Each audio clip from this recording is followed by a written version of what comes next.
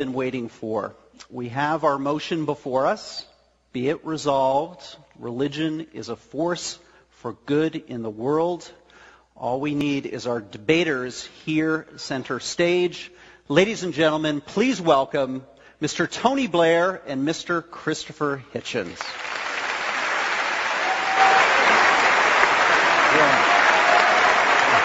Thank you.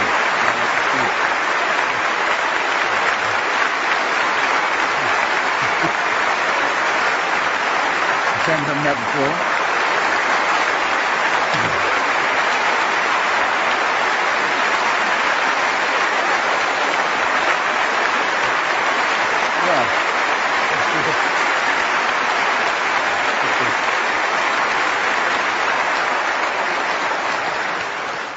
Tony Blair was the Prime Minister of the United Kingdom from 1997 to 2007.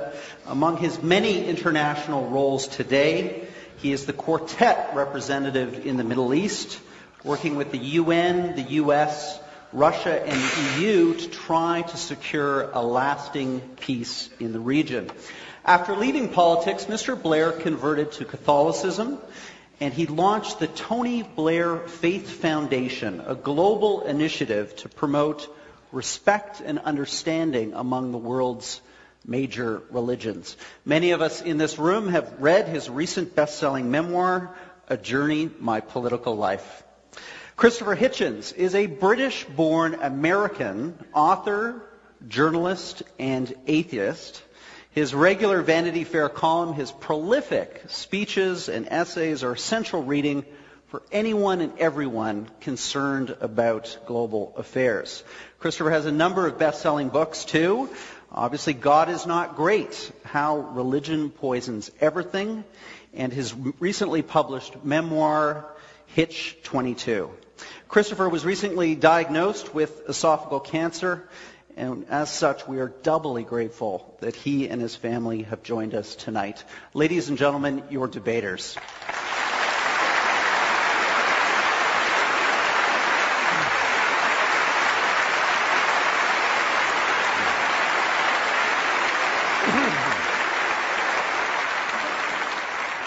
Before getting our debate underway, let me just briefly run down how the next hour and a half will unfold. Each debater has been given 7 minutes for their opening remarks for and against the motion. Next, Mr. Hitchens and Mr. Blair will confront each other head-on, so to speak, through 2 rounds of formal rebuttals.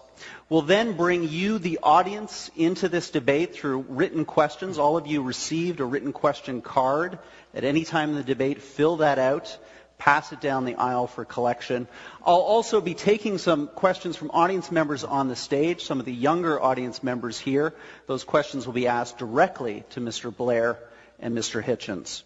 We'll also be bringing in our online audience through a series of questions, too. The debate will conclude with short 5-minute closing statements and a second audience vote on the motion. But before I call on our debaters for their opening statements, let's find out how the 2,700 people in this audience voted as they came into the hall. We're going to get those numbers up on the screen now. 22% of you in favor of the motion, 57 opposed, and fully 21% of you undecided. Now, we also, as you know, asked you a second question tonight. We asked you, depending on what you hear during the debate, are you open to changing your vote? Let's have those numbers too, please. Wow. 75% of this audience, 3/4, could change their vote depending what they hear in the next hour and a half. Ladies and gentlemen, we clearly have a debate on our hands. And remember, we will poll the audience again at the end of our proceedings to find out which of these 2 debaters was able to win by swaying us with the power of their arguments. Well, the time has come for introductory remarks. Christopher Hitchens, as we've agreed, you will begin first with your opening statement. Thank you, ladies and gentlemen. Thank you very much to the Munk family, great philanthropists, for making this possible. 7 minutes, ladies and gentlemen, for the foundational argument between religion and philosophy. It leaves me hardly time to praise my distinguished opponent. In fact, I might have to seize a later chance of doing that. I think 3.5 minutes for metaphysics and 3.5 for the material world won't be excessive. And I have a text. And it is from, because I won't take a religious text from a known extremist or fanatic, it's from Cardinal Newman. Recently, Prime Minister Blair's urging, beatified and on his way to canonization, a man whose apologia made many Anglicans reconsider their fealty and made many people join the Roman Catholic Church, and is considered, I think rightly, a great Christian thinker. My text from the Apologia. The Catholic Church, said Newman, holds it better for the sun and moon to drop from heaven, for the earth to fail, and for all the many millions on it to die in extremest agony, than that one soul, I will not say will be lost, but should commit one venial sin, should tell one willful untruth, or should steal one farthing without excuse. You'll have to say it's beautifully phrased, ladies and gentlemen. But to me, and here's my proposition, what we have here, and picked from no mean source, is a distillation of precisely what is twisted and immoral in the faith mentality. Its essential fanaticism, its consideration of the human being as raw material, and its fantasy of purity. Once you assume a creator and a plan, it makes us objects in a cruel experiment whereby we are created sick and commanded to be well. I'll repeat that. Created sick and then ordered to be well. And over us to supervise this is installed a celestial dictatorship, a kind of divine North Korea.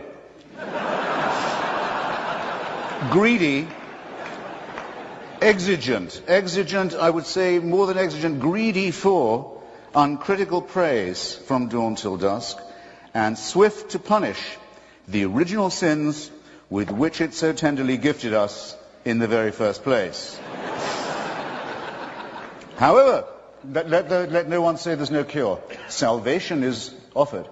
Redemption, indeed, is promised at the low price of the surrender of your critical faculties. Religion, it might be said, must be said, would have to admit, makes extraordinary claims, but though I would maintain that extraordinary claims require extraordinary evidence, rather daringly provides not even ordinary evidence for its extraordinary supernatural claims. Therefore, we might begin by asking, and I'm asking my opponent as well as you when you consider your voting, is it good for the world to appeal to our credulity and not to our skepticism? Is it good for the world to worship a deity that takes sides in wars and human affairs? To appeal to our fear and to our guilt, is it good for the world? To our terror of death, is it good to appeal?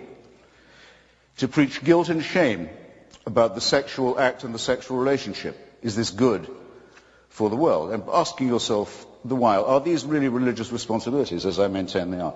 To terrify children with the image of hell and eternal punishment, not just of themselves, but of their parents and those they love. Perhaps worst of all, to consider women an inferior creation. Is that good for the world? And can you name me a religion that has not done that? To insist that we are created and not evolved in the face of all the evidence. To say that certain books of legend and myth, man-made and primitive, are revealed, not man-made code. Religion forces nice people to do unkind things, and also makes intelligent people say stupid things. Handed a small baby for the first time, is it your first reaction to think, beautiful, almost perfect, now please hand me the sharp stone for its genitalia that I may do the work of the Lord? No. It is, as the great physicist Steven Weinberger has very aptly put it, in the ordinary moral universe, the good will do the best they can, the worst will do the worst they can. But if you want to make good people do wicked things, you'll need religion. Now, I've got now 1 minute and 57 seconds to say why I think this is very self-evident in our material world. Let me ask Tony again, because he's here. And because the place where he is seeking peace is the birthplace of monotheism. So you might think it was unusually filled with refulgence and love and peace.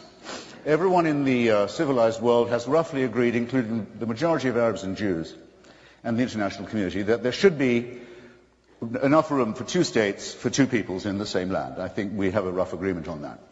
Why can't we get it? The UN can't get it. The US can't get it. The Quartet can't get it. The PLO can't get it. The Israeli Parliament can't get it. Why can't they get it? Because the parties of God have a veto on it, and everybody knows that this is true.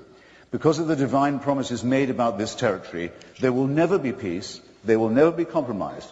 There will instead be misery, shame, and tyranny, and people will kill each other's children for ancient books and caves and relics. And who is going to say that this is good for the world?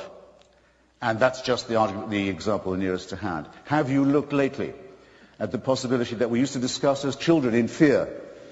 What will happen when messianic fanatics get hold of an apocalyptic weapon? Well, we're about to find that out as we watch the Islamic Republic of Iran and its party of God allies make a dress rehearsal for precisely this.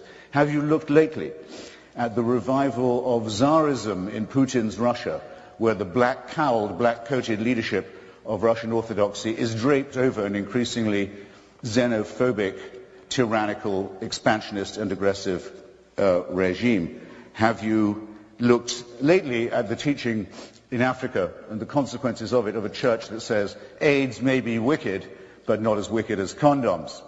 That's exactly no seconds left, ladies and gentlemen. I've done my best. Believe me, I have more.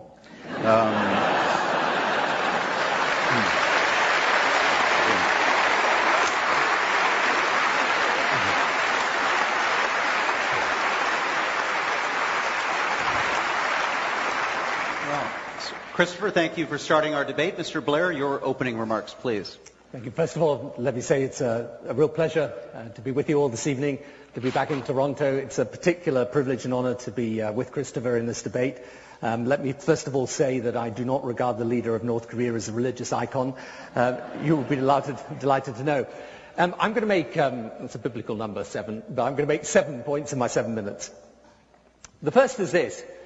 It is undoubtedly true that people commit horrific acts of evil in the name of religion.